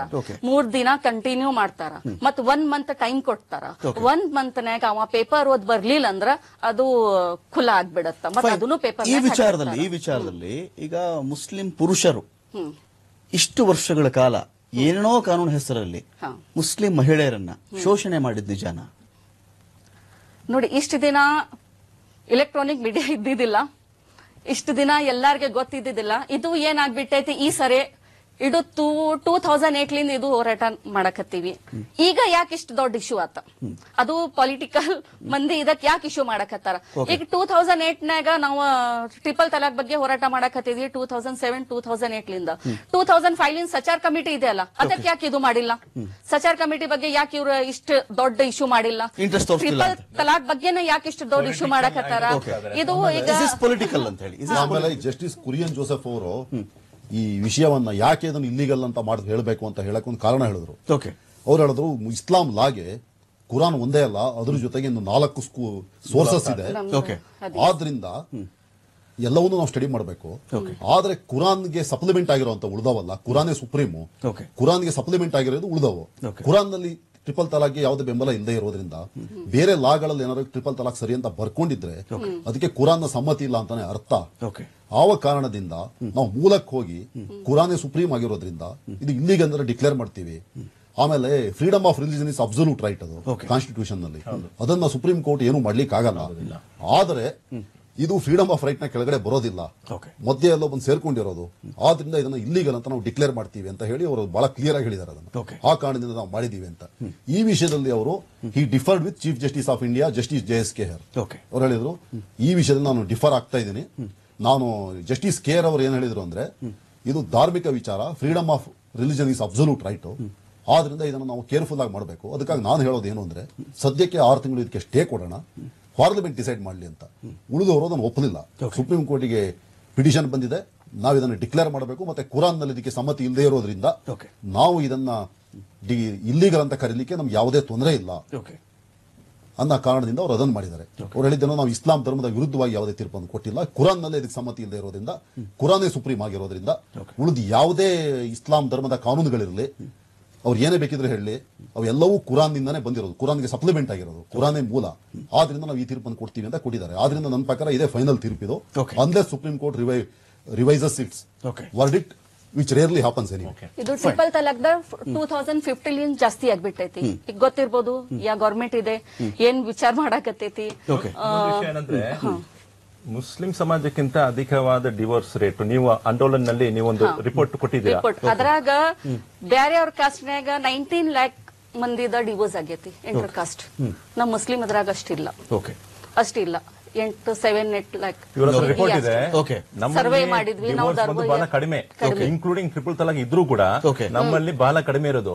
ಇವ್ರ ರಿಪೋರ್ಟ್ ಪ್ರಕಾರ 19 lakhs ಅಲ್ಲಿ ಇರೋದು, ನಮ್ಮಲ್ಲಿ ಇರೋದು 8 lakhs. ಉಮರ್ ಶರೀಫ್ ಅವರೇ, ಕಡಿಮೆ ಜಾಸ್ತಿ ಅನ್ನೋ ಪ್ರಶ್ನೆಗಿಂತ ಹೆಚ್ಚಾಗಿ ಮೆಥಡ್ ಯಾವ ವಿಧಾನದಲ್ಲಿ ಆಗ್ತಾ ಇದೆ, ಪ್ರಕ್ರಿಯೆಗಳು, ಅವ್ರು ಮಾತಾಡ ಪ್ರೊಸೀಜರಲ್ ಲ್ಯಾಬ್ಸ್ ಬಗ್ಗೆ ಅವ್ರು ಮಾತಾಡ್ತಿದ್ದಾರೆ. ಹೇಳ್ಬಿಡೋದು ಟೈಮ್ ಕೊಡಲ್ಲ, ಅಬ್ಜೆಕ್ಷನ್ ಅವ್ರದ್ದಲ್ಲ. ನಾನು ಒಂದು ಕ್ಷಣ ಮಾತಾಡ್ತೀನಿ. ಇವಾಗ ನನ್ನ ಮುಸ್ಲಿಂ ಅಂತ ನೀವು ನೋಡ್ಬೇಡಿ, ಒಂದು ಸಾಮಾನ್ಯ ಒಬ್ಬ ಮನುಷ್ಯ, ಇಂಡಿಯನ್ ಸಿಟಿಸನ್ ಅಂತ ನೋಡಿ. ಇಂಡಿಯನ್ ಕಾನೂನು ಪ್ರಕಾರ ಲಿವ್ ಇನ್ ರಿಲೇಶನ್ಶಿಪ್ ಅನ್ನು ನಾವು ರೆಕಗ್ನೈಸ್ ಮಾಡ್ತಿದ್ವಿ. ಒಂದು ಲಿವ್ ಇನ್ ರಿಲೇಶನ್ಶಿಪ್ ನಲ್ಲಿ ಒಬ್ಬ ಗಂಡಸು ಮತ್ತೊಬ್ಬ ಹೆಂಗಸು ಜೀವನ ಮಾಡ್ತಾರೆ, ಮದುವೆ ಮಾಡದೆ ಜೀವನ ಮಾಡ್ಕೊಳ್ತಾರೆ, ಮಗು ಉಂಟು ಮಾಡಬಹುದು. ಆಮೇಲೆ ಯಾವಾಗ ನಾವು ಅವರಿಬ್ರು ಬೇರೆ ಬೇರೆ ಆಗ್ಬೇಕಂದ್ರೆ ಅಷ್ಟೇ ಏನಿಲ್ಲ, ಅವ್ರು ಈ ಕಡೆ ಹೋಗ್ತಾರೆ, ಇವ್ರು ಈ ಕಡೆ ಹೋಗ್ತಾರೆ, ಟಾಟಾ ಬೈ ಬೈ ಅಂತ ಕೊಟ್ಟು. ಇವಾಗ ಇಲ್ಲಿ ಒಂದು ಪದ್ಧತಿಯನ್ನು ನಾವು ರೆಕಗ್ನೈಸ್ ಮಾಡ್ತಿದ್ವಿ. ಇದು ಎಷ್ಟು ಮಟ್ಟಿಗೆ ಕೀಳ್ಮಟ್ಟಿಗಿದೆ ಅಂದ್ರೆ ಒಂದು ತಲಾಕ್ ಕೂಡ ಹೇಳೋದಿಲ್ಲ. ಅಂತ ಒಂದು ವ್ಯವಸ್ಥೆಯನ್ನು ನಾವು ರೆಕಗ್ನೈಸ್ ಮಾಡುವಾಗ ಕಾನೂನಲ್ಲಿ ಮತ್ತೆ ಟ್ರಿಪಲ್ ತಲಾಕ್ ಅದು ಏನಕ್ಕೆ ಕಷ್ಟ ಆಗ್ತದೆ? ಇಲ್ಲಿ ಅತಿ ಮುಖ್ಯ ಪ್ರಶ್ನೆ ಬರೋದು ಅಲ್ಲಿ ಜಸ್ಟಿಸ್ ಕುರಿಯನ್ ಅವರ ಅಭಿಪ್ರಾಯದ ಪ್ರಕಾರ ನಾನು ಅವ್ರನ್ನ ಕೋಟ್ ಮಾಡಿ ಮಾತನಾಡೋದಾದ್ರೆ, ಮೂಲ ಕುರಾನ್, ಉಳಿದವೆಲ್ಲ ಉಪಪಂಗಡಗಳಾಗಿ ಆಚೆಯಿಂದ ಬಂದು ಸೇರಿರ್ತಕ್ಕಂಥವು. ಕುರಾನ್ ಅಲ್ಲೇ ಇಲ್ಲ ಇದು. ಇಲ್ಲ ಅಂತ ಹೇಳಿದ್ಮೇಲೆ ನೀವು ಬೇರೆ ಕಡೆಯಿಂದ ಬಂದು ಜಾಯ್ನ್ ಆಗಿರತಕ್ಕಂತ ಅಂಶಗಳನ್ನ ಮೂಲದೊಂದಿಗೆ ಹೋಲಿಸಿ ಅದನ್ನೇ ದೃಢೀಕರಿಸೋ ಕೆಲಸ ಯಾಕೆ ಮಾಡ್ತಾ ಇದ್ದೀರಿ? ಕುರಾನೇ ರಕ್ಷಣೆ ಮಾಡಿದಿರ್ತಕ್ಕಂತ ನಿಯಮಾವಳಿಗಳನ್ನ ಸುಪ್ರೀಂ ಕೋರ್ಟ್ ನಾನೇ ಯಾಕೆ ಅದನ್ನ ರಕ್ಷಣೆ ಮಾಡ್ಲಿ ಅಂತ ಪ್ರಶ್ನೆ. ಇವಾಗ ಎಲ್ಲರೂ ಒಂದೇ ತರ ಅರ್ಥ ಮಾಡ್ಕೊಂಡ್ರೆ ಕ್ಲಿಯರ್ ಆಗತ್ತೆ. ಇವಾಗ ಏನಂದ್ರೆ ಕೆಲವರು ಏನಂದ್ರೆ ಕುರಾನು ಮತ್ತು ಪ್ರವಾದಿಯ ಜೀವನ ವಚನಗಳ ಮೂಲಕ ನಾವು ಇಸ್ಲಾಮನ್ನ ಅರಿತುಕೊಳ್ತೀವಿ ಅಂತ. ಕೆಲವರು ಇನ್ನೂ ಮುಂದೆ ಹೋಗ್ತಾರೆ, ಕುರಾನು ಮತ್ತೆ ಪ್ರವಾದಿ ಮತ್ತೆ ಅವರ ಗೆಳೆಯರಾದ ಮತ್ತೆ ಖಲೀಫಾಗಳು ಅಬೂಬಕರ್ ಸಿದ್ದಿಕ್, ಉಮರ್ ಬಿನ್ ಖತ್ತಾಬ್, ಉಸ್ಮಾನ್ ಬಿನ್ ಅಫ್ಫಾನ್ ಮತ್ತೆ ಅಲಿ ಬಿನ್ ಅಬಿ ತಾಲಿಬ್ ಇವರು ಏನು ನಮಗೆ ಮಾರ್ಗದರ್ಶನ ಮಾಡಿದ್ರು ಅದನ್ನ ನಾವು ಒಪ್ಕೊಳ್ಬೇಕಂತ. ಹಾಗಾಗಿ ಇಸ್ಲಾಂ ಸಮಾಜದೊಳಗೆ ಮುಸ್ಲಿಂ ಸಮಾಜದಲ್ಲಿ ಭಿನ್ನಾಭಿಪ್ರಾಯ ಉಂಟು. ವಿಷಯಕ್ಕೆ ಬರ್ತೀನಿ ಧನರಾಜ್ ಅವರ. ಈಗ ಇಲ್ಲಿ ನಾವು ಕುರಾನ್ ಆಧಾರವಾಗಿ ಇಟ್ಕೊಳ್ಬೇಕಾ ಅಥವಾ ಬೇರೆ ಬೇರೆ ಇನ್ನೊಂದಷ್ಟು ಜನ ಎಲ್ಲ ಏನ್ ಮಾಡಿದ್ರು ಅದಕ್ಕೆ ಕನ್ಸಿಡರ್? ಈಗ ನಮಗೆ ಮುಸ್ಲಿಮರ ಧರ್ಮ ಗ್ರಂಥ ಯಾವುದು ಅಂತ ಪ್ರಶ್ನೆ ಕೇಳಿದ್ರೆ ಮುಸ್ಲಿಮರ ಯಾವ್ದು ಹೇಳ್ತೀವಿ ನಾವು? ಹೇಳೋದು ಕುರಾನ್ ಅಂತ ಹೇಳಿ. ಕ್ರೈಸ್ತ ಬೈಬಲ್ ನಾವು ರಕ್ಷಣೆ ಕೊಡಿ, ಬೇರೆ ಬೇರೆ ಜಾಯಿನ್ ಆಗಿದೆ ಬೇರೆ ಮಾನ್ಯ ಮಾಡ್ಬೇಕಾದ್ರೆ ಪ್ರಶ್ನೆ. ಎಕ್ಸಾಕ್ಟ್ಲಿ ರಿಸೋರ್ಸಸ್ ಯಾವ್ದು ಮೇನ್ ಅಂತ ತಗೊಳ್ಬೇಕು, ಸೋರ್ಸಸ್ ಅಂತ ತಗೊಳ್ಳೋ ಹಾಗಿಲ್ಲ. Resources is dominant. ಇವ್ರು ಸೋರ್ಸ್ ತಗೊಂಡ್ಬರ್ತಿದಾರ ಪ್ಯಾರಲಲ್ ಆಗಿ ಏನು ಪೀರಿಯಡಿಕಲ್ ಏನೇನು ಇವ್ರು ಬೇಕಾದಾಗೆ ಮಾಡ್ಕೊಂಡ್ ಬಂದ್ರು. ಫಾರ್ ಎಕ್ಸಾಂಪಲ್ ಯಾವ ಡಾಮಿನೇಟ್ ಸೊಸೈಟಿ ಇರುತ್ತೆ ಆ ಡಾಮಿನೇಟ್ ಪೀಪಲ್ ಯಾರು ಅವ್ರು ಮಾಡ್ಕೊಂಡ್ರು, ಆ ಒಂದು ಪರ್ಟಿಕ್ಯುಲರ್ ಸೆಕ್ಷನ್ ಮಾಡ್ಕೊಂಡ್ರು, ಅದನ್ನ ಕೆಲವರು ಅಕ್ಸೆಪ್ಟ್ ಮಾಡ್ಕೊಂಡ್ರು, ಅವ್ರು ಹಾಗೆ ಇದನ್ನ ತಗೊಂಡ್ಬಂದ್ರು. ಅದೇ ಆಗಿರೋದ್ರಲ್ಲಿ ಡಿಫರೆನ್ಸಸ್ ಮೇನ್ ಇದ್ರಲ್ಲಿ ಬಂದಾಗ ಮೇನ್ ಪ್ರಾವಿಷನ್ ಅಂತ ಬಂದಾಗ ಕುರಾನ್ ಅಲ್ಲಿ ಎಲ್ಲಾದ್ರೂ ಇದೆಯಾ ಇದನ್ನ ಚರ್ಚೆ ಮುಂದುವರಿಸ್ತೀನಿ ನಾನು. ಇಲ್ಲಿ ಪ್ರಶ್ನೆ ಏನಂತ ಹೇಳಿದ್ರೆ ಮುಂದಿನ ದಿನಗಳಲ್ಲಿ ಬಹುಶಃ ಟ್ರಿಪಲ್ ತಲಾಕ್ ಅಸಂವಿಧಾನಿಕ ಅಂತ ಹೇಳಿದ ಮೇಲೆ ಏನೇನು ಬದಲಾವಣೆಗಳಾಗಬಹುದಾಗುತ್ತೆ? ಪುರುಷ ಪ್ರಧಾನ ವ್ಯವಸ್ಥೆಯ ಅಡಿಯಲ್ಲಿ ಶೋಷಣೆ ಒಳಗಾಗಿರ್ತಕ್ಕಂತಹ ಮುಸ್ಲಿಂ ಮಹಿಳೆಯರಿಗೆ ಹೊಸ ದಿಕ್ಕಲ್ಲಿ ಯೋಚನೆ ಮಾಡಲಿಕ್ಕೆ, ಹೊಸ ರೀತಿಯಲ್ಲಿ ಬದುಕಲಿಕ್ಕೆ ಒಂದು ರೀಸನ್ ಆಗಬಹುದಾಗುತ್ತಾ? ಚರ್ಚೆ ಮತ್ತೆ ಮುಂದುವರಿಸ್ತೀನಿ ಬೇಕಾದ್ಮೇಲೆ. ತ್ರಿವಳಿ ತಲಾಕ್ ರದ್ದು ವಿಶೇಷ ಚರ್ಚೆ ಮತ್ತೆ ಮುಂದುವರಿತಾ ಇದೆ. ಡಿ.ಪಿ. ಸತೀಶ್, ಇಲ್ಲಿ ಅತಿ ಮುಖ್ಯ ಪ್ರಶ್ನೆ ಇನ್ನೊಂದು, ಮೊದಲನೇ ಹಂತನ ಇದು. ಈಗ ಸರ್ಕಾರದ ಕಡೆಯಿಂದ ಏಕರೂಪ ನಾಗರಿಕ ಸಂಹಿತೆ ಮಾಡಬೇಕು ಇಡೀ ಭಾರತ ಅಂತ ಹೇಳಿದ ಮೇಲೆ ಪ್ರತಿಯೊಬ್ಬ ಭಾರತೀಯ ಪ್ರಜೆಗೂ ಒಂದೇ ರೀತಿ ನಾಗರಿಕ ಸಂಹಿತೆ ಇರಬೇಕು ಅಂತ ಹೇಳಿ ಆ ಒಂದು ಚರ್ಚೆ ಕೂಡ ಚಾಲನೆ ಕೊಡಲಾಗಿತ್ತು. ಅದರ ಮೊದಲ ಹಂತನ ಇದು. ಈಗ ಮೊದಲನೇದಾಗಿ ಈ ಏಕರೂಪ ನಾಗರಿಕ ಸಂಹಿತೆ ಅನ್ನೋದೇ ಅತ್ಯಂತ ಕಂಟೆನ್ಷಿಯಸ್ ವಿವಾದಾತ್ಮಕವಾದ ವಿಷಯ. ಇಂಡಿಯಾದಂತಹ ದೇಶ ಇದೆಯಲ್ಲ, ಇಲ್ಲಿ ಬೇರೆ ಬೇರೆ ಧರ್ಮ ಇದೆ. ಪ್ರಪಂಚದಲ್ಲಿ ಅಷ್ಟು ಧರ್ಮನೂ ಇರುವಂತಹ ದೇಶ ಇಂಡಿಯಾ ದೇಶ, ಭಾರತ. ಮತ್ತೆ ಇಲ್ಲಿರುವಷ್ಟು ಜಾತಿಗಳು, ಭಾಷೆಗಳು ಬೇರೆ ಯಾವುದೂ ಇಲ್ಲ. ಆದ್ರಿಂದ ಇದು ಡೈವರ್ಸಿಟಿಯ ವಿರುದ್ಧ ಹಾಗೂ ಫೆಡರಲ್ ಸ್ಟ್ರಕ್ಚರ್ನ ವಿರುದ್ಧ ಹೋಗುತ್ತೆ. ಇಲ್ಲಿ ಹಿಂದೂಗಳಲ್ಲಿ, ಟ್ರೈಬಲ್ಸ್ಗಳಲ್ಲಿ ಬೇರೆ ಬೇರೆ ಪದ್ಧತಿಗಳಿದೆ. ಈ ನೀವೆಲ್ಲ ಹಿಂದೂಗಳಾಗಿರೋದ್ರಿಂದ ನೀವೆಲ್ಲರೂ ಒಂದೇ ಪದ್ಧತಿಯನ್ನು ಫಾಲೋ ಮಾಡಬೇಕು ಅಂದ್ರೆ ಸಾಧ್ಯ ಇಲ್ಲ. ಈ ಒಂದೇ ಹಿಂದೂ ಆಚರಣೆಗಳನ್ನ ಬೇರೆ ಬೇರೆ ರಾಜ್ಯಗಳಲ್ಲಿ, ಬೇರೆ ಬೇರೆ ಭಾಗಗಳಲ್ಲಿ ಬೇರೆ ಬೇರೆ ರೀತಿ ಆಚರಣೆ ಮಾಡ್ತಾರೆ. ಆದ್ರಿಂದ ಒನ್ ಸೈಜ್ ಫಿಟ್ಸ್ ಆಲ್ ಅನ್ನೋದು ಇದೆಯಲ್ಲ, ಅದು ವರ್ಕ್ ಆಗಲ್ಲ ಇಂಡಿಯಾದಲ್ಲಿ. ಈ ಬೇರೆ ದೇಶಗಳಲ್ಲಿ ಕೂಡ ಯೂನಿಫಾರ್ಮ್ ಸಿವಿಲ್ ಕೋಡ್ ಅನ್ನೋದು ಬಹಳಷ್ಟು ಕಡೆ ಇಲ್ಲ. ಈಗ ಅಮೆರಿಕ ಅಷ್ಟು ಪ್ರೋಗ್ರೆಸಿವ್ ಕಂಟ್ರಿ ಅಲ್ಲ, ಈ ಜನಗಳೇ ತಪ್ಪು ತಿಳುವಳಿಕೆಯಿಂದ ಹೇಳ್ತಾ ಇದ್ದಿರಬಹುದು. ಅಮೆರಿಕಾದಲ್ಲಿ ಪ್ರತಿಯೊಂದು ರಿಲಿಜನ್ ಪರ್ಸನಲ್ ರೈಟ್ ಅನ್ನು ಅಕ್ಸೆಪ್ಟ್ ಮಾಡಿದ್ದಾರೆ, ಅದನ್ನು ಅಪ್ಹೋಲ್ಡ್ ಮಾಡಿದ್ದಾರೆ. ಅದರಲ್ಲಿ ಸರ್ಕಾರ ಯಾವುದೇ ಇಂಟರ್ಫಿಯರೆನ್ಸ್ ಮಾಡಲ್ಲ. ಅಲ್ಲಿ ಯುರೋಪಿಯನ್ ದೇಶಗಳಲ್ಲಿ ಕೂಡ ಅದನ್ನು ಮಾಡಲ್ಲ ಅವರು. ಅಲ್ಲಿ ಜೂಯಿಷ್ ಪದ್ಧತಿಗಳೆಲ್ಲ ಇದೆಯಲ್ಲ, ಅದನ್ನ ನೂರಾರು ಸಾವಿರ ವರ್ಷಗಳಿಂದ ಅವ್ರು ಅಕ್ಸೆಪ್ಟ್ ಮಾಡಿದ್ದಾರೆ, ಒಪ್ಕೊಂಡಿದ್ದಾರೆ ಅವರನ್ನ. ಅದೇ ತರ ಮುಸ್ಲಿಮ್ಸ್ ಇರ್ಬೋದು, ಬೇರೆ ಇರ್ಬೋದು, ಅದನ್ನು ಒಪ್ಕೊಂಡಿದ್ದಾರೆ. ಆದ್ರಿಂದ ಅಷ್ಟು ಸುಲಭಕ್ಕೆ ಮಾಡಕ್ ಸಾಧ್ಯ ಇಲ್ಲ. ಯೂನಿಫಾರ್ಮ್ ಸಿವಿಲ್ ಕೋಡ್ ಅನ್ನೋದು ಮಾತಾಡ್ಲಿಕ್ಕೆ, ಕೇಳಲಿಕ್ಕೆ ಎಲ್ಲ ಬಹಳ ಚೆನ್ನಾಗಿದೆ. ಆದ್ರೆ ಅದು ಇಂಪ್ಲಿಮೆಂಟ್ ಮಾಡಿದಾಗ ಏನೇನು ಸಮಸ್ಯೆ ಬರುತ್ತೆ ಅಂತ ಎಲ್ಲರಿಗೂ ಗೊತ್ತು. ಅದ್ರ ಬಗ್ಗೆ ಬಹಳ ಹುಷಾರಾಗಿರ್ಬೇಕು. ಇನ್ನೊಂದು ವಿಚಾರ ನಾನು ನಿಮ್ಗೆ ಕೇಳಬೇಕಾಗಿತ್ತು ನೋಡಿ. 5ನೇ ದಿನದ ವಿಚಾರಣೆ, 6 ದಿನಗಳ ವಿಚಾರಣೆ ನಡೆಯುತ್ತೆ. ಕೇಹರು ಅಭಿಪ್ರಾಯ ಪಡ್ತಾರೆ, ಡೈವೋರ್ಸ್ ನೀಡಲಿಕ್ಕಿಂತ ಮುಂಚಿತವಾಗಿ ಮತ್ತು ಮಧ್ಯಸ್ಥಿಕೆ ಕೊಡ್ತಕ್ಕಂಥ ಅವಧಿ 5ನೇ ದಿನದ ವಿಚಾರಣೆ ವೇಳೆ ಅವರೇ ಹೇಳಿರ್ತಕ್ಕಂಥ ಮಾತಿದು. ಕುರಾನ್ ನಲ್ಲಿ 2 ಪದಗಳ ಬಳಕೆ ಬಗ್ಗೆ ಒತ್ತಿಡಿಸ್ತಾರೆ. ನಂತರ ಅರ್ಜಿದಾರರಾಗಿರ್ತಕ್ಕಂಥ ವಿ ಗಿರಿ ಹೌದು ನಿಜ ಅಂತ ಹೇಳ್ತಾರೆ. ಅಂದ್ರೆ ಡಿವೋರ್ಸು ಮತ್ತೆ ಆ ಸಂಧಾನ ನಡುವಿನ ಒಂದು ಅವಧಿ ಫಿಕ್ಸ್ ಮಾಡ್ತಾರೆ. ಅದು ಕುರಾನ್ ನಲ್ಲಿ ಇದೆ ಅಂತ ಕೂಡ ಅವರು ಅಭಿಪ್ರಾಯಕ್ಕೆ ಬಂದಿರ್ತಾರೆ. ಏನ್ ಹೇಳ್ತಾರೆ ಇದ್ರ ಬಗ್ಗೆ? ಅವಧಿ ಎಷ್ಟು ಅವಧಿ ಬೇಕು? 3 ಸಲ ತಲಾಕ್ ಹೇಳಬೇಕು ಅಂತ ಹೇಳಿದ್ರೆ ಸಂಧಾನಗಳು ಯಾವ ರೀತಿ ಆಗ್ತವೆ? ಓಕೆ, 3 ತಿಂಗಳ ಅವಧಿ ಕೊಡಬೇಕು ಅಂತ ಹೇಳಿದ್ರೆ. ಬಟ್ ಅದನ್ನ ಉಲ್ಲಂಘನೆ ಆಗಿದ್ದು ಯಾವಾಗಿಂದ? ಇದು ಸೆಕೆಂಡ್ಸ್ ಅಲ್ಲಿ ಹೇಳೋದು, SMS ಅಲ್ಲಿ ಹೇಳೋದು, ಅದು ಯಾವಾಗಿಂದ ಜಾರಿ ಆಯ್ತು? ಅದನ್ನ ಒಂದ್ ರೀತಿ ಪುರಸ್ಕರಿಸಬೇಕು ಅಂತ ಹೇಳಿದ್ರೆ ಪುರುಷ ಪ್ರಧಾನ ವ್ಯವಸ್ಥೆ ಒಂದ್ ಕಾರಣವಾಗಿತ್ತು. ಅದರಲ್ಲಿ ಅವ್ರ ಅನುಕೂಲಕ್ಕೆ ತಕ್ಕಂತೆ ಬಳಸ್ಕೊಂಡ್ಬಿಟ್ರ ಅದನ್ನ ಅಂತ. ಈಗ ನೋಡಿ, ಇವ್ರ ಉಮರ್ ಸರ್ ಹೇಳಿದ್ರಲ್ಲ, ಉಮರ್ ಬಿನ್ ಖತಾಬ್ ಬಗ್ಗೆ, ಈ ಕುರಾನ್ಗೆ ಬಿಟ್ಟು ಅದು ಆ ರೂಲ್ಸ್ ಗೆ ಫಾಲೋ ಮಾಡಕ್ ಹತ್ಬಿಟ್ರ. ಬೇರೆ ರೂಲ್ಸ್ ಗೆ ಫಾಲೋ, ಕುರಾನ್ ಬಿಟ್ಟ ಆ ರೂಲ್ಸ್ ಗೆ ಯಾಕೆ ಫಾಲೋ ಮಾಡ್ಬೇಕು? ಅನುಕೂಲ ಏನಾಕೈತಿ, ಪುರುಷ ಪ್ರಧಾನ್ ಯಾವಾಗೂನು ತಮ್ಮ ಫೆಸಿಲಿಟಿ ಬಗ್ಗೆ ಜಾಸ್ತಿ ವಿಚಾರ ಮಾಡಿ ಏನ್ ಫೆಸಿಲಿಟಿ ಇರತ್ತಲ್ಲ ಆ ಫೆಸಿಲಿಟಿಗೆ ಕ್ಯಾಚ್ ಮಾಡೋದು ಪ್ರಯತ್ನ ಮಾಡ್ತಾರ. ಈಗ ಅದು ಕುರಾನ್ಗಿಂತ ಜಾಸ್ತಿ ಅಂತ ಅದು ಇಲ್ಲಲ್ಲ. ಕುರಾನ್ಗೆ ಫಾಲೋ ಮಾಡ್ಬೇಕು, ಆ ರೂಲ್ಸ್ ಗೆ ಫಾಲೋ ಮಾಡ್ಬೇಕು. ನಾವಂತ ಕುರಾನ್ಗೆ ಫಾಲೋ ಮಾಡ್ತೀವಿ. ನಮ್ ಕುರಾನ್ನಾಗ ಏನಿದೆ, ಅವಧಿ ಕೊಟ್ಟಾರ 1 ಮಂತ್ನಾಗ ಒಂದ್ಸರಿ ತಲಾಕ್ ಹೇಳ್ಬೇಕಾ, ಸೆಕೆಂಡ್ ಟೈಮ್ ಮತ್ ಒಂದ್ಸರಿ, ಮತ್ ಅದ್ರಾಗ ಮಿಸ್ಅಂಡರ್ಸ್ಟ್ಯಾಂಡಿಂಗ್ ದೂರ ಆದ್ರೆ ಗಂಡ ಹೆಂಡತಿ ಮತ್ ವಾಪಸ್ ಒಂದ್ ಆಗ್ಬಹುದು. ಹಿಂಗಿದು ನಾವಂತ ಈ ಫಾಲೋಗೆ, ಕುರಾನ್ಗೆ ಫಾಲೋಗೆ ನಾವು ಜಾಸ್ತಿ ಮಹತ್ವ ಕೊಡ್ತೀವಿ. ಕುರಾನ್ಗೆ ಜಾಸ್ತಿ. ಅಂದ್ರೆ ಈಗ ಯೂನಿಯನ್ ಬಗ್ಗೆ ಹೇಳಕ್ ಇಷ್ಟಪಡ್ತೀನಿ. ಇದೇ ಒಂದು ಬೇಸಿಕ್ ಇಟ್ಕೊಂಡು 13 ಬಿಲಿಯನ್ ಅಪ್ಲಿಕೇಶನ್ಸ್ ಯಾರು ಹಾಕ್ತಾರೆ ಕಾಮನ್ ಆಗಿ, ಫ್ಯಾಮಿಲಿ ಮ್ಯಾರೇಜ್, ಫ್ಯಾಮಿಲಿ ಕೋರ್ಟ್ಸ್ ಗಳಲ್ಲಿ ಹಾಕ್ತಾರೆ ಕಾಮನ್. ಇದ್ರಲ್ಲಿ ಹಿಂದೂಗಳಿಗೆ ಆಗ್ಲಿ ಅಥವಾ ಕ್ರಿಶ್ಚಿಯನ್ಸ್ ಯಾರಿಗೆ ಹಾಕಿದ್ರು 13 ಅಪ್ಲಿಕೇಶನ್ ಎಲ್ಲ ಮಾಡಲ್ಲ. ಅದಕ್ಕೋಸ್ಕರ 6 ಮಂತ್ಸ್ ಪೀರಿಯಡ್, ಸ್ಟ್ಯಾಚ್ಯುಟರಿ ಪೀರಿಯಡ್ ಅಂತ ಕೊಡ್ತಾರೆ. ಎಲ್ಲಿಂದ ಬಂತು? ಇದೇ ಬೇಸಿಕ್ಸ್ ಆಕ್ಚುಲಿ. ಈ ಕುರಾನ್ ಅಲ್ಲಿ ಇರುವಂತ ಒಂದು ಪಾರ್ಟ್ ಅನ್ನು ತಗೊಂಡೆ ಅದನ್ನು ಮಾಡಿಫೈ ಮಾಡ್ಕೊಂಡಿರೋದು. ಇದೆಲ್ಲ ಪ್ಯಾರಲಲ್ ಆಗಿ ಹೋಗುವಂತದ್ದೆಲ್ಲಾನು. ನಾವ್ ಯಾವ ಆಕ್ಟ್ ಬೇರೆ ಬೇರೆ, ಯಾವ ಪರ್ಸನಲ್ಸ್ ಬೇರೆ ಬೇರೆ ಅಂತ ಹೇಳಂಗಿಲ್ಲ. When it comes to law ಅಂತಂದ್ರೆ we have to consider all the kernels of the acts and provisions. Ingredients ಅಂತ ಕರೀತಾರೆ. ನನಗೆ ಅನುಕೂಲ ಯಾವುದಿತ್ತು ಅದನ್ನ ರೂಢಿಸ್ಕೊಂಡು ಹೋಗೋದಲ್ಲ. ಎಕ್ಸಾಕ್ಟ್ಲಿ. ನನಗೆ ಈಸಿ ಇದೆ, ಇದು ನನಗೆ ಒಳ್ಳೆದಾಗುತ್ತೆ, ಇದರಿಂದ ಎಷ್ಟು ಜನ ಬೇಕಾದ್ರೂ ಡಿವೋರ್ಸ್ ಮಾಡಬಹುದು, ಅನುಕೂಲ ಮಾಡ್ಕೊಳ್ಬಹುದು ಅನ್ನೋ ಕಾರಣಕ್ಕೆ ಹೋಗಿದ್ರೆ ಅದು ಧರ್ಮದ ವಿರುದ್ಧ ಆಗುತ್ತಲ್ಲ. ಎಕ್ಸಾಕ್ಟ್ಲಿ, ಅದೇ ಧರ್ಮದ ವಿರುದ್ಧ, ಧರ್ಮ ವಿರೋಧ. ಅದು ಸ್ಟ್ಯಾಚ್ಯುಟರಿ ಪೀರಿಯಡ್ ಎಷ್ಟು ಇಂಪಾರ್ಟೆಂಟ್ ಅಂತಂದ್ರೆ for every act. Even Hindu act ಗಾದ್ರೂ ಒಂದೇನೆ, ಹಾಗೇನೆ ಪ್ಯಾರಲಲ್ ಆಗಿ ಬಂದಾಗ ಕ್ರಿಶ್ಚಿಯನ್ಸ್ ಆಕ್ಟ್ ಇರ್ಬೋದು ಅಥವಾ ಈಗ ಮುಸ್ಲಿಂ ಪರ್ಸನಲ್ ಇರ್ಬೋದು, ಅದರಲ್ಲೂ ಹೇಳುತ್ತೆ ಅಂದ್ರೆ ಸ್ಟ್ಯಾಚ್ಯುಟರಿ ಪೀರಿಯಡ್ ವಯೋಲೇಟ್ ಆಗ್ತಿದೆ. ಆ ವಯೋಲೇಟ್ ಪಾರ್ಟ್ ಯಾವುದು ಅನ್ನೋದನ್ನ ಐಡೆಂಟಿಫೈ ಮಾಡಿದೆ, ಇವತ್ತು ಅದ್ರ ಬಗ್ಗೆ ಕ್ಲಾರಿಫೈ ಮಾಡಿದೆ. This is the judgment. ಇಷ್ಟು ವರ್ಷಗಳ ಮುಸ್ಲಿಂ ಮಹಿಳೆಯರ ಶೋಷಣೆಗೆ ಸುಪ್ರೀಂ ಕೋರ್ಟ್ ಇತಿಶ್ರೀ ಹಾಡ್ತಾ ಇವತ್ತಿನ ತೀರ್ಪಿನ ಮೂಲಕವಾಗಿ ಇನ್ನು ಮೇಲೆ ವೈಯಕ್ತಿಕ ಕಾನೂನು ಹೆಸರಲ್ಲಿ, ದಬ್ಬಾಳಿಕೆ ಹೆಸರಲ್ಲಿ, ಇನ್ಯಾವುದೋ ಧರ್ಮದ ಹೆಸರಲ್ಲಿ ಯಾವ್ಯಾವುದನ್ನು ಕೋರ್ಟ್ ಮಾಡಿ ಆ ವಿಚಾರದಲ್ಲಿ ನೀವು ನಿಮಗೆ ಬೇಕಾದಂತ ತೀರ್ಪನ್ನು ಮಾಡ್ಕೊಳ್ತಾ ಇದ್ರೋ ಅದು ನಡೆಯಲ್ಲವೇನು ಮುಂದೆ ಅಂತ ನೋಡಿ. ಒಂದು ವಿಷಯ ಏನಂದ್ರೆ, ಈ ರಿಪೋರ್ಟ್ ನೋಡುವಾಗ ಮುಸ್ಲಿಂ ಸಮಾಜದಲ್ಲಿ ಡಿಫರೆನ್ಸಸ್ ಇದೆ ಆಲ್ರೆಡಿ. ಕೆಲವರು ಬಹಳ ಸಂತೋಷ ಪಡ್ತಾರೆ. ಯಾಕಂತ ಹೇಳಿದ್ರೆ ಆಲ್ರೆಡಿ ಟ್ರಿಪಲ್ ತಲಾಕ್ ಅವ್ರು ಒಪ್ಕೊಳ್ಳೋದೇ ಇಲ್ಲ. ಫಾರ್ ಎಕ್ಸಾಂಪಲ್ ನಾನು ಮುಂಚಿಂದಾನೆ ಟ್ರಿಪಲ್ ತಲಾಕ್ ಕೊಡೋದು ಬಂದು ಇಟ್ ಇಸ್ ನಾಟ್ ರೆಕಗ್ನೈಸ್ಡ್ ಅಂತ ನಾನು ಹೇಳ್ಕೊಂಡಿದ್ದೆ. ಓಕೆ, ಪ್ರೋಗ್ರಾಮ್ ನಲ್ಲಿ ಕೂಡ ನಾನು ಮಾತಾಡ್ತಿದ್ದೆ, ಕಟ್ಕೊಂಡಿದ್ದೀನಿ. ಅರ್ಥ ಆಯ್ತಲ್ವಾ? ಸೊ ನಮ್ಮಲ್ಲಿ ಪ್ರೋಗ್ರೆಸಿವ್ ಥಿಂಕಿಂಗ್ ಇದಾರೆ ಮತ್ತೆ ಆರ್ಥೋಡಾಕ್ಸ್ ಥಿಂಕಿಂಗ್ ಇದಾರೆ, ಇಬ್ರು ಇದನ್ನ ಒಪ್ಕೊಳ್ತಾರೆ. ಕೆಲವರು ಏನಂದ್ರೆ ಒಂದು ಸ್ಕೂಲ್ ಆಫ್ ಥಾಟ್ ಅನ್ನ ಹಂಗೆ ಪಾಲನೆ ಮಾಡ್ಕೊಂಡು ಬರ್ತಾ ಇದಾರೆ. ಅವ್ರಿಗೇನಂದ್ರೆ ಕುರಾನು, ಪ್ರವಾದಿಯ ವಚನ ಮತ್ತೆ ಅದರ ಮೇಲೆ ಅವರ ಸ್ಕೂಲ್ ಆಫ್ ಥಾಟ್ ಮೂರನ್ನು ಒಪ್ಕೊಳ್ತಾರೆ. ಕೆಲವರು ಏನ್ ಮಾಡ್ತಾರೆ, ಕುರಾನ್ ಅನ್ನು ಮಾತ್ರ ಒಪ್ಕೊಳ್ಳೋದಿರಾರೆ, ಆದ್ರೆ ಪ್ರವಾದಿಯ ವಚನಗಳು ಒಪ್ಕೊಳ್ಳದೆ ಇರೋರು ಅನುಕೂಲ ಸಿಂಧು ಆಗಬಾರ್ದು. ಅವರ ಫಂಡಮೆಂಟಲ್ ಸೈಡ್ ಬೇರೆ ಇದೆ. ನೋಡಿ, ಮುಸ್ಲಿಂ ಕಂಟ್ರೀಸ್ ಅಂತ ನೀವು ಹೇಳುವಾಗ ಕೆಲವೊಂದು ಶಿಯಾ ಮುಸ್ಲಿಂ ಕಂಟ್ರಿ ಇದೆ, ಕೆಲವು ಸುನ್ನಿ ಮುಸ್ಲಿಂ ಕಂಟ್ರಿ ಇದೆ. ಶಿಯಾನಲ್ಲಿ ಮುತಾ ಎಂಬ marriage recognised, ಸುನ್ನಿನಲ್ಲಿ ಮುತಾ is invalid, ಸುನ್ನಿನಲ್ಲಿ ಶಿಯಾನಲ್ಲಿ valid. ಹಾಗಾಗಿ ನಾವೇನ್ ಮಾಡಿದ್ರೆ ಮುಸ್ಲಿಂ ಕಂಟ್ರೀಸ್ ನಲ್ಲಿ ಕೂಡ ಎಷ್ಟು ಡಿಫರೆನ್ಸ್ ಇದೆ. At the end of the day what the law of the land declares, ಅದನ್ನ ಇದೇ ವಿಚಾರಣೆ ವೇಳೆ ಉಮರ್ ಅವರ ಇದೇ ವಿಚಾರಣೆ ವೇಳೆ ಕೆಲವು ಅದಕ್ಕೆ ಬರ್ತಾ ಇದ್ದೀನಿ. ಇಲ್ಲಿ ಮುಠಾ ಮ್ಯಾರೇಜ್ ಅಂತ ಹೇಳ್ತೀರಿ, ಅದಕ್ಕೊಂದು ಮ್ಯಾರೇಜ್ ಅನ್ನೋ ಒಂದು ಸರ್ಕಲ್ ಕೊಡ್ತೀರಿ, ಅದಕ್ಕೊಂದು ಟ್ರೆಡಿಷನ್ ಹಾಕ್ತೀರಿ, ಅದಕ್ಕೊಂದು ಪ್ರಾಕ್ಟೀಸ್ ಕೊಡ್ತೀರಿ. ಪ್ರವಾದಿ ಅದನ್ನ ತಡೆ ಮಾಡಿದ್ದಾರೆ. ಎಕ್ಸಾಕ್ಟ್ಲಿ.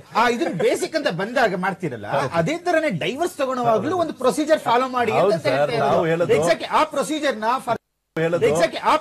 ನ ಫಾರ್ ದಿ ಫಸ್ಟ್ 20-15 ಇಯರ್ಸ್ ಇಂದ ಅದನ್ನ ಮಾಡ್ತಾ ಇಲ್ಲ. ಬಿಕಾಸ್ ಅಡ್ವಾನ್ಸ್ ಆದಂಗೆಲ್ಲ ಕಂಟ್ರಿ ಒಂದು SMS ಕಳಿಸ್ತೀರಾ, ಜಸ್ಟ್ SMS ಕಳಿಸಿರೋ ಅಂತ ನನಗೆ ಎಕ್ಸಾಂಪಲ್ಸ್ ಇದೆ. SMS ಕಳಿಸಿದಿರಾ, ಇಷ್ಟು ಫ್ರಾಕ್ಷನ್ ಆಫ್ ಒಂದು ಸರಿ 3-4 SMS ಮಾಡಿದ್ದಾರೆ. ಆಕ್ಚುಲಿ ಏನಂದ್ರೆ, ನೀವು ಡಿವೋರ್ಸ್ ಮಾತ್ರ ನೋಡ್ತಿದ್ದೀರಾ, ನಿಖಾ ಮ್ಯಾರೇಜ್ ನೋಡ್ತೀರಾ. ಮ್ಯಾರೇಜ್ ಕೂಡ ಇದ್ರಲ್ಲಿ ಏನಾದ್ರು ಸ್ಕೈಪ್ ನಲ್ಲಿ ಮದುವೆ ನಡೀತಿದೆ ಇವತ್ತಿಗೆ. ಯಾಕಂತ ಹೇಳಿದ್ರೆ ನಮ್ಗೆ ಬೇಕಾಗಿರೋದು 2 ವಿಟ್ನೆಸ್, ಮದುವೆ ಮಾಡ್ಕೊಳ್ಳೋನು ಮತ್ತೆ ಹೆಂಗಸು, ಮತ್ತೆ ಹೆಂಗಸ್ ಜೊತೆಗೆ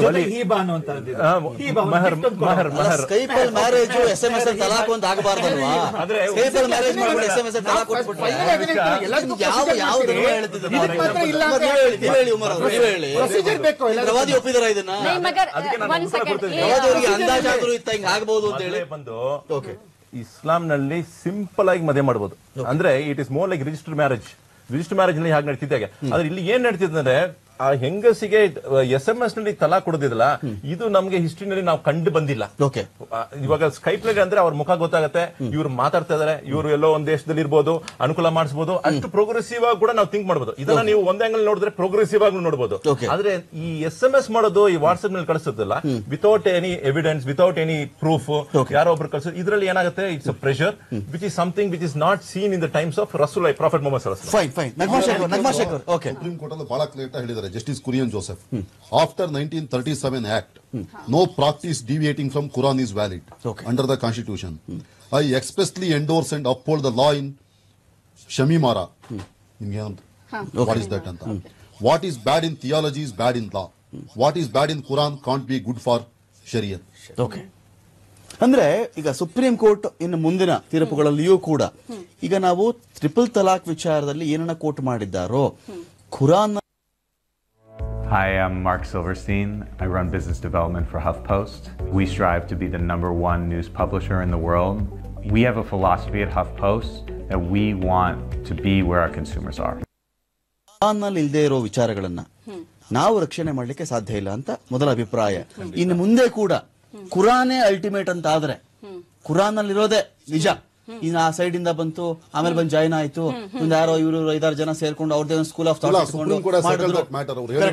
ಕುರಾನ್ ಈ ಸುಪ್ರೀಮ್, ಆಮೇಲೆ ಬೇರೆ ಏನು ಬಂದಿದ್ದು ಸಪ್ಲಿಮೆಂಟ್ ಎಲ್ಲ ಸೇರಿಸ್ಕೊಂಡು ಹಾಗೆ ಹೀಗೆ ಅಂತ ಹೇಳಿದ್ರೆ ಒಪ್ಪಕ್ಕಾಗಲ್ಲ. ಸಪ್ಲಿಮೆಂಟ್ಸ್ ಅದೆಲ್ಲ ಸಂಬಂಧ ಇಲ್ಲ. What is not permissible in Quran is not permissible in the law ಅಂತ ಅವ್ರು ಹೇಳ್ಬಿಟ್ಟಿದ್ದಾರೆ. They have settled the matter. ಅವ್ರ ಸ್ಟ್ಯಾಂಡ್ ನೀವು ಒಪ್ಪಲ್ಲ ಅದನ್ನ? ನೋಡಿ, ನೀವು ಒಪ್ಪಲ್ಲ ಅದನ್ನ? ನಾನು ಬಂದು ಕುರಾನ್ ಮತ್ತು ಪ್ರವಾದಿಯ ವಚನ, ಅದ್ರ ಪ್ರಕಾರ ನೋಡಿದ್ರೆ ಟ್ರಿಪಲ್ ತಲಾಕ್ ಸರಿಗಿಲ್ಲ ಅಂತ ನಾನು ಒಪ್ಕೊಳ್ತಾ ಇದೀನಿ ಈ ವಿಷಯದಲ್ಲಿ. ಅದೇ ಫಂಡಮೆಂಟಲ್ಸ್ ನಲ್ಲಿ ಕೆಲವರು ಬಂದು ಕುರಾನು ಮತ್ತೆ ಪ್ರವಾದಿ ವಚನ ಮತ್ತೆ ಸ್ಕೂಲ್ ಆಫ್ ಥಾಟ್ ಅಂತ ಒಪ್ಕೊಳ್ತಾರಲ್ಲ, ಅವ್ರು ಇದನ್ನ ಒಪ್ಕೊಳ್ಳೋಕೆ ಮುಂದೆ ಬರೋಲ್ಲ.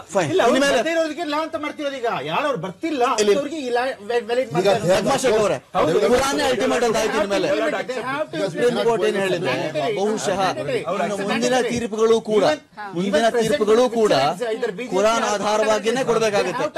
ಇನ್ಯಾವುದೋ ವಿಚಾರ ಎತ್ಕೊಂಡು ಹೋದ್ರು ಸುಪ್ರೀಂ ಕೋರ್ಟ್ ಅರ್ಜಿ ಹಾಕೊಳ್ತಾರೆ, ಇನ್ಯಾವುದೋ ವಿಚಾರ ಇಟ್ಕೊಂಡು ಸುಪ್ರೀಂ ಕೋರ್ಟ್ ಮುಂದೆ ಮುಸ್ಲಿಂ ಮಹಿಳೆಯರು ಅರ್ಜಿ ಹಾಕೊಳ್ತಾರೆ. ಅರ್ಜಿ ಹಾಕೊಂಡಾಗ ಟ್ರಿಪಲ್ ತಲಾಕ್ ವಿಚಾರದಲ್ಲಿ ಖುರಾನ್ ಹೇಗೆ ಅಧಿಕೃತವಾಯಿತೋ ಇನ್ನು ಮುಂದಿನ ವಿಚಾರಗಳಿಗೂ ಖುರಾನೇ ಅಧಿಕೃತ. ಇದರಿಂದ ಮುಸ್ಲಿಂ ಮಹಿಳೆಯರಿಗೆ ಇಲ್ಲೆಲ್ಲ ಬೆನಿಫಿಟ್ ಸಿಗಬಹುದು ಅಂತ ನಿಮ್ಗನ್ಸ? ಕುರಾನ್ಯಾಗ ಮುಸ್ಲಿಂ ಮಹಿಳೆಯರಿಗೆ ಎಷ್ಟು ಇದು ರೆಸ್ಪೆಕ್ಟ್ ಇದೆ. ಕುರಾನ್ಯಾಗ ಮಹಿಳೆಯವ್ರಿಗೆ ಏನಂತಾರ ನಮ್ಮಿದ್ರಾಗ ಅಷ್ಟು ರೆಸ್ಪೆಕ್ಟ್. ಈಗ ಕೊಟ್ಟಾರ, ಮತ್ತ ಡಿಲಿವರಿ ಆದ್ಮೇಲೆ ಪಾಪುಗೆ ಹಾಲ್ ಕುಡಿಸ್ಬೇಕೇನಿಲ್ಲ, ಫಸ್ಟ್ ಕೇಳ್ಬೇಕ, ಫೋರ್ಸೇಬಲ್ ಮಾಡಬಾರ್ದು. ಮ್ಯಾರೇಜ್ ಆದ್ಮೇಲೆ ಅಡಿಗೆ ಮಾಡ್ರಿ ಅಂತ ಗಂಡ ಹೇಳಕ್ ಸಾಧ್ಯನೇ ಇಲ್ಲ ಕುರಾನ್ ಪ್ರಕಾರ. ಇದು ನಮ್ ಕುರಾನ್ಯಾಗ ಹೆಣ್ಮಕ್ಳಿಗೆ ಇಷ್ಟು ಕುರಾನ್ಯಾಗ ಇಷ್ಟು ದೊಡ್ಡ ಇದು ಕೊಟ್ಟಾರ. ಇನ್ನ ನಮ್ಮ ಕುರಾನ್ ಏನ್ ಸುಪ್ರೀಂ ಕೋರ್ಟ್ ಅದು ಇದು ಅಷ್ಟು ನನ್ಗೆ ಗೊತ್ತಿಲ್ಲ. ಕುರಾನ್ಯಾಗ ಏನಿದೆ ಹೆಣ್ಮಕ್ಳಿಗೆ ಅದಕ್ ನಾವು ಎಕ್ಸ್ಪೆಕ್ಟ್. ಪ್ರವಾದಿ ಮೊಹಮ್ಮದ್ ಸಲ್ಲಲ್ಲಾಹು ಅಲೈಹಿ ವಸಲ್ಲಂ ಅವರು ಬಂದು ಮನೆಯಲ್ಲಿ ಅಡಿಗೆ ಮಾಡಿ ಹೆಂಡತಿಗೆ ಹೆಲ್ಪ್ ಮಾಡ್ತಿದ್ರು. ಇದು ಅವ್ರ ಲೈಫ್ ಎಕ್ಸಾಂಪಲ್ ಅದು. ಹಾಗಾಗಿ ಈ ಗಂಡ್ಮಕ್ಳ ಅಡಿಗೆ ಮಾಡಬೇಕು, ಅದನ್ನು ಮಾಡಬೇಕು, ಇದನ್ನು ಮಾಡಬೇಕು. ಕುರಾನ್ಯಾಗ ಹೆಂಗಿಲ್ಲ. ಇನ್ನೊಂದು ವಿಚಾರ ಇದ್ರ ಜೊತೆಲೆ ಚರ್ಚೆ ಆಗಿದ್ದೇನು, ಬಹುಪತ್ನಿತ್ವ. ಸುಪ್ರೀಂ ಕೋರ್ಟ್ ನೀಟಾಗಿ ಹೇಳ್ತು, ಬಹುಪತ್ನಿತ್ವ ಇದರ ವ್ಯಾಪ್ತಿಗೆ ಬರೋದಿಲ್ಲ ಅಂತ ಹೇಳಿ ಅಭಿಪ್ರಾಯ ಪಟ್ಟಿತ್ತು. ಬಹುಪತ್ನಿತ್ವ ನೆಕ್ಸ್ಟ್ ಯಾರೋ ಒಂದು ಅರ್ಜಿ ಹಾಕೋಬಹುದು, ಇಲ್ಲೂ ಅನ್ಯಾಯ ಆಯ್ತು ಸ್ವಾಮಿ ಅಂತ ಹೇಳಿ. ನಿಮ್ ಖುರಾನ್ ಏನ್ ಹೇಳುತ್ತೆ ಈ ಬಹುಪತ್ನಿತ್ವ ವಿಚಾರದಲ್ಲಿ? ಎಷ್ಟು ಜನ ಬೇಕಾದ್ರೂ ಮದುವೆ ಆಗಬಹುದು ಮುಸ್ಲಿಂ ಪುರುಷನೊಬ್ಬ? ಹಂಗಿಲ್ಲ.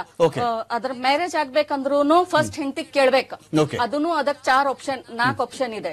ಫಸ್ಟ್ ಫಿಸಿಕಲಿ ಪ್ರಾಬ್ಲಮ್ ಇದ್ರ ಅದು ಹೆಂಡತಿ ಲೆಟರ್ ಬೇಕು, ಮಕ್ಳ ಆಗ್ಲಿಲ್ಲ ಅಂದ್ರ, ಮತ್ತ personal issues ಇದ್ರೂನು first. Second marriage ಮಾಡ್ಬೇಕಂದ್ರ ಫಸ್ಟ್ ಹೆಂಡತಿ ಲೆಟರ್ ತಗೊಂಡ್ ಮೇಲೆ ಅಕ್ಕಿ ಪರ್ಮಿಷನ್ ಕೊಟ್ಟ ಮೇಲೆ ಸೆಕೆಂಡ್ ಮ್ಯಾರೇಜ್ ಆಗ್ಬಹುದು. ಅಂದ್ರೆ ಮ್ಯೂಚುವಲ್ ಕನ್ಸೆಂಟ್ ರಿಟರ್ನ್ ಅಲ್ಲಿ ಇರಬೇಕು ಅಂತ ರೈಟಿಂಗ್ ನಾಗ ಇರಬೇಕು. All this forms have done by the aggrieved person ಇಲ್ವಾ ಅನ್ನೋದು ಕ್ವಶನ್ ಹಾಕ್ಬಿಟ್ಟಿದೆ. ಇವತ್ತು ಯಾರು ಅದ್ರ ಬಗ್ಗೆ ಮಾಡ್ತೀನಿ, ತಲಾಕ್ ಕೊಟ್ಟಿದ್ದೀನಿ, ನಾನು ಇನ್ನೊಂದು ಮದುವೆ ಮಾಡ್ಕೊಂತೀನಿ. ಇದು ತಲಾಕ್ ಅನ್ನೋದು ಯೂಸ್ ಮಾಡ್ಕೊಂಡಿರೋದು ಜಸ್ಟ್ ಬಿಕಾಸ್ ಆಫ್ ಮದುವೆ ಮಾಡ್ಕೊಂಡು. ಉಮರ್ ಶರೀಫ್ ಅವರ ಇನ್ನು ಮುಂದಕ್ಕೆ ವೈಯಕ್ತಿಕ ಕಾನೂನಿನ ಹೆಸರಲ್ಲಿ ಕುರಾನ್ ಆಚೆಗಿರತಕ್ಕಂತ ವಿಷಯಗಳನ್ನ ತುರುಕಿ ತನ್ನ ಅನುಕೂಲಕ್ಕೆ ತಕ್ಕಂತೆ ಏನಾದ್ರೂ ಕಾನೂನು ಮಾಡ್ಕೊಳ್ಳಿಕ್ಕೆ ಹೋದ್ರೆ ಅದನ್ನ ಮುಸ್ಲಿಂ ಮಹಿಳೆಯರು ಪ್ರಶ್ನೆ ಮಾಡ್ತಾರೆ. So be careful.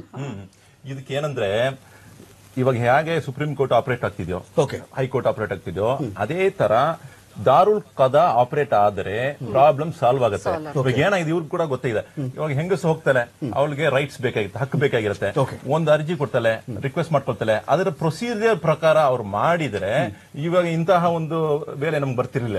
ಇವಾಗ problem ಇರೋದೇನಂದ್ರೆ we have to modernise the Quran procedure ಬಗ್ಗೆ ನಾವು ಹೋದಾಗ ಇದು ನಮ್ಗೆ ಸುಪ್ರೀಂ ಕೋರ್ಟ್ ಇಲ್ಲ, ನಮ್ಗೆ ಸುಪ್ರೀಂ ಕೋರ್ಟ್ ಬೇಡ, ನಮ್ಗೆ ಹೈಕೋರ್ಟ್ ಬೇಡ, ಏನ್ ಬೇಡ. ಈಗ ನಮ್ ದಾರುಲ್ ಖಜಾನಾಗ ನಮ್ಮ ಮೌಲಾನಾ ಅವ್ರಿಗೆ, ದಾರುಲ್ ಖಜಾ ಮೌಲಾನಾ ಅವ್ರಿಗೆ ಒಂದು ರಿಕ್ವೆಸ್ಟ್ ಅದ ನಾವು ಮಾಡ್ತೀವಿ. ದಾರುಲ್ ಖಜಾನಾಗ ನಮ್ದ ಕುರಾನ್ ಪ್ರಕಾರ ಅವ್ರು ನಮ್ಗ ನ್ಯಾಯ ಕೊಡ್ಬೇಕು ಹೆಣ್ಮಕ್ಳಿಗೆ. ಕುರಾನ್ಯಾಗ ಏನಿದೆ ಹೆಣ್ಮಕ್ಳದ ಅದು ನಮ್ಗ ಅವ್ರ ದಾರುಲ್ ಖಜಾಲಿಂದ ನಮ್ಗ ಅದು ಶಿಕ್ರ. ನಾವು ಸುಪ್ರೀಂ ಕೋರ್ಟ್ ಬೇಡ, ಹೈಕೋರ್ಟ್ ಬೇಡ, ಏನು ಬೇಡ ನಮ್ಗೆ.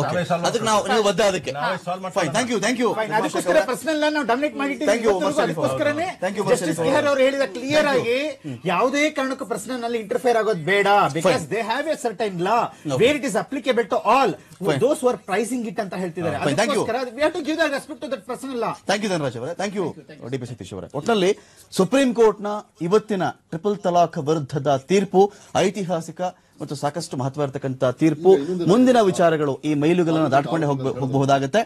ಮುಂದಿನ 6 ತಿಂಗಳಲ್ಲಿ ಸರ್ಕಾರ ಇದ್ರ ಬಗ್ಗೆ ಬೇಕಾದ್ರೆ ಕಾನೂನನ್ನ ಮಾಡಿಕೊಳ್ಳಿ ಅಂತ ಹೇಳಿದ್ಮೇಲೆ ಸರ್ಕಾರ ಏನಾದ್ರೂ ಮಾಡ್ಲಿಕ್ಕೆ ಹೊರಟ್ರೆ ಅದು ಆ ವಿಚಾರದಲ್ಲಿ ಸರ್ಕಾರ ನಿರ್ಧಾರ ಆಗಿರುತ್ತೆ.